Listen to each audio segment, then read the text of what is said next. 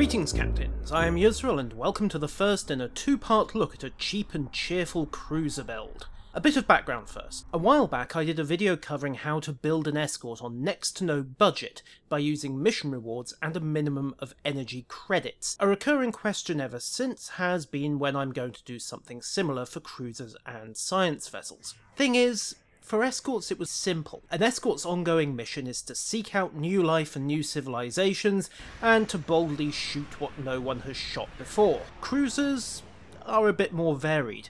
It was simpler at launch. Cruisers were basically engineering heavy tanks, but in the last couple of years things have broadened out. Between tactical and science heavy variants, cannon-armed battle cruisers, flight cruisers, dreadnoughts, and the heavy Doderedex and scimitar warbirds, which are both odd enough to warrant their own categories, trying to cover all the mission roles a cruiser can take with one video is basically futile. So we're going to go back to basics. An engineering heavy tank, no dilithium or Zen involved, and a minimum of energy credits while aiming for a build that's going to be able to handle normal queues and probably elites if the captain is careful. The hull we're going to be using in this video is the Mirror Universe Star Cruiser.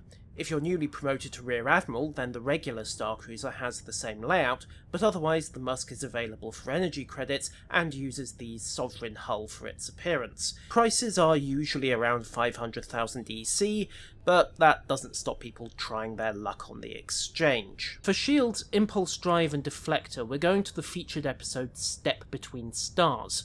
3 times, since you can only get one item on each run-through. The set is pretty solid for basic tanking. It incorporates a resilient shield array, accuracy and structural integrity bonuses on the deflector, and a rather handy proc effect on the engines that can boost speed and agility when hit by enemy fire. The weapons fit, however, is something of a compromise. My personal preference on cruisers is for disruptors. The proc benefits everyone on the team by cutting the target's damage resistance. However, there's really no good option for disruptors on the Starfleet mission track, and matters are further complicated by the lack of any good tactical consoles.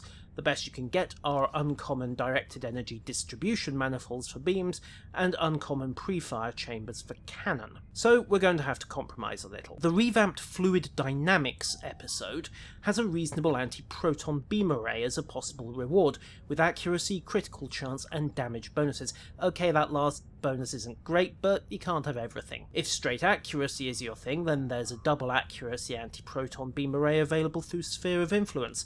However, we do want 6 of these arrays for the build, and Fluid Dynamics is a lot quicker to run. Besides, we'll be hitting Sphere of Influence anyway for both the 7th weapon, the Omnidirectional Anti-Proton Beam Array, and the Obelisk Subspace Rift Warp Core.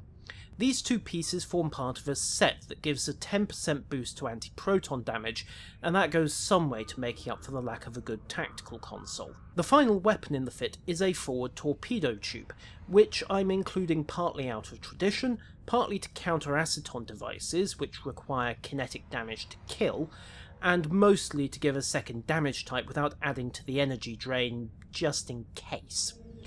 Conventional torpedo tubes don't work very well on this build. Most have a cycle time of 6 to 10 seconds, and not keeping the target constantly in the forward 90-degree arc will mean lost damage per second.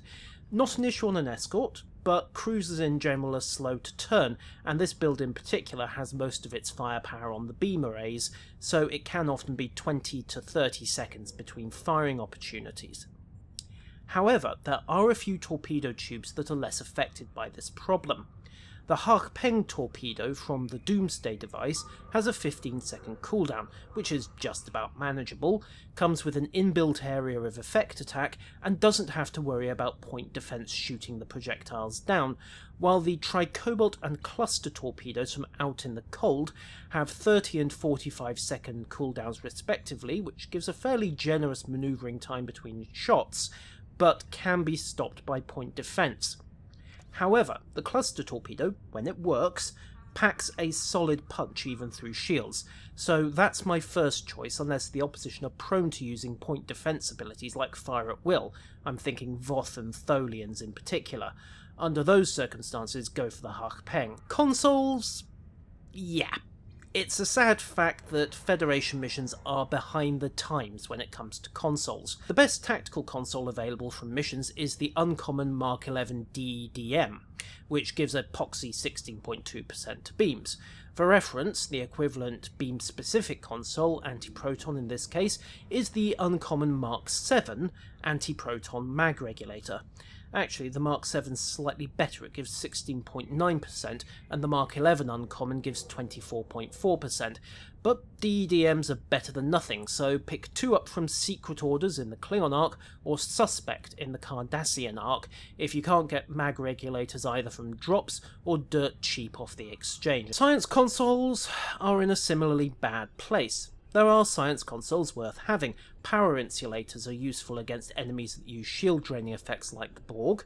Field generators add extra shield capacity, which is never a bad thing, and emitter arrays help with active shield heal abilities, but these simply aren't available through the mission system. And crafting, well, crafting might eventually get to the point where these consoles are readily available, but I wouldn't bet on that at the moment, and you certainly won't be building good quality versions yourself on any practical timescale. Which leaves random drops, as always, and the exchange. But as a stopgap, we're heading off to Beta Ursay and Tear of the Prophets, since that rewards a rare shield emitter amplifier. Extra passive regen. Well, like the tactical manifolds, it's better than nothing. But you can bet that's going to be one of the first consoles to get replaced. Engineering consoles. Well, on the bright side, you can at least get some decent power boosts and armour from the mission system. Seeds of Dissent rewards uncommon power consoles. We'll take 2 of the field emitters for some extra shield power, and Secret Orders, again, rewards an uncommon neutronium alloy console, which is solid all-around armour. So 2 of those as well. Again, there's better available through the exchange or as random loot. In particular, an RCS accelerator would be handy to help with turn rate, although juggling cruiser commands can work in a pinch. As far as devices go, well, there's nothing much of note. Weapon batteries are cheap, freely available, and handy if you need to come charging out of full impulse and immediately get everyone's attention. But one particularly handy piece of kit is the subspace field modulator rewarded from Skirmish. This is basically a panic button. It gives you a boost to defense and damage resistance for 15 seconds on a 3-minute cooldown.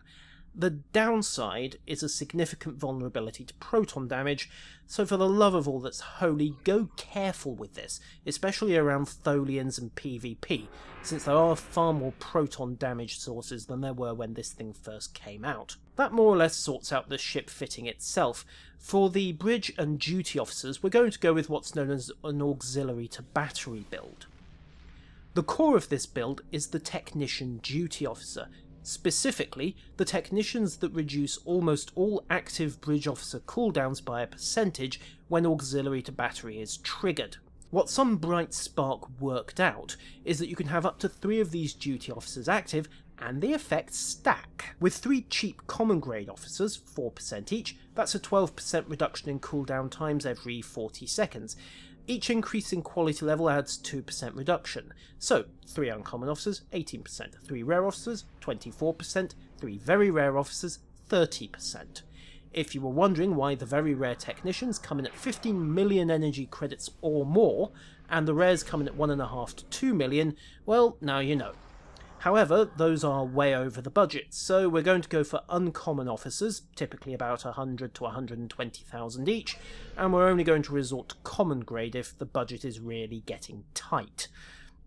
The remaining 2 slots are more to personal taste, although I would suggest a maintenance engineer to reduce the cycle time on engineering team, and a warp core engineer for the possible power boost to all systems when you're using emergency power.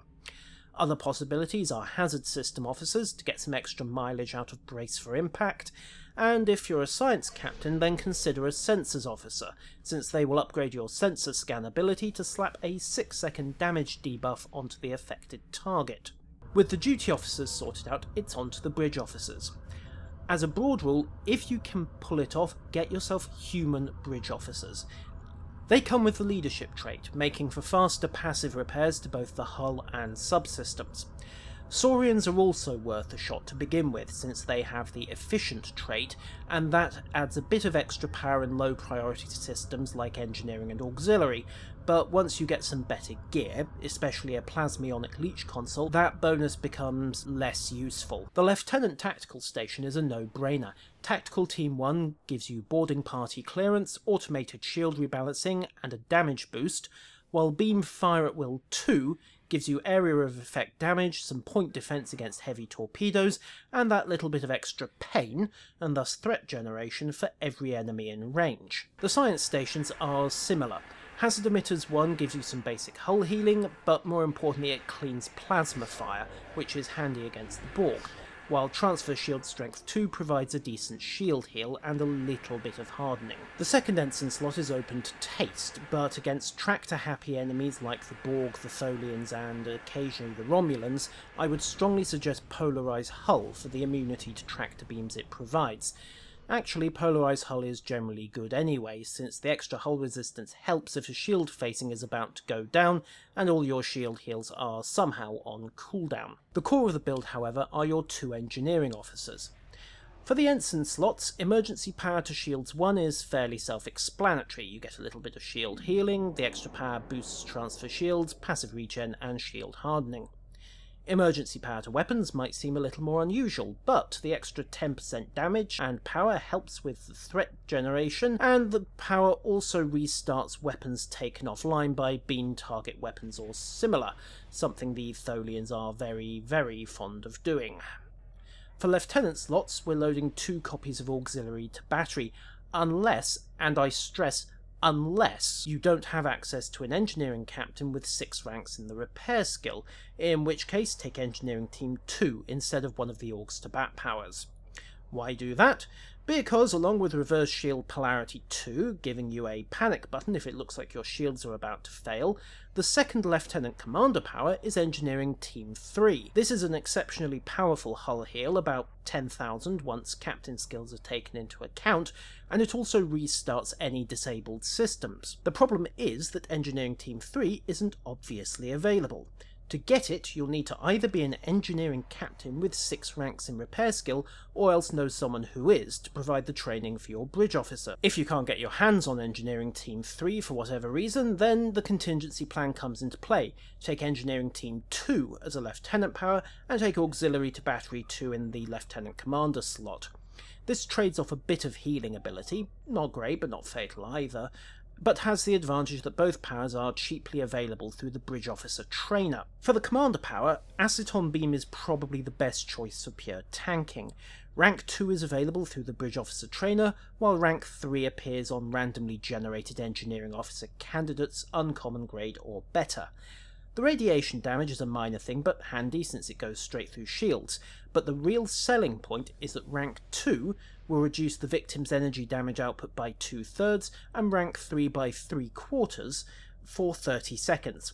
Pick the opponent with the biggest guns, slap the Aceton Beam on them, and life gets a bit easier. And that, Captain, brings us to the end of part 1 of this guide. The ship's fitted and ready to go, the officers are in their stations, and in part 2 we'll take a look at how this ship handles in combat, and some of the ways the design can be upgraded from the baseline. Until then, farewell.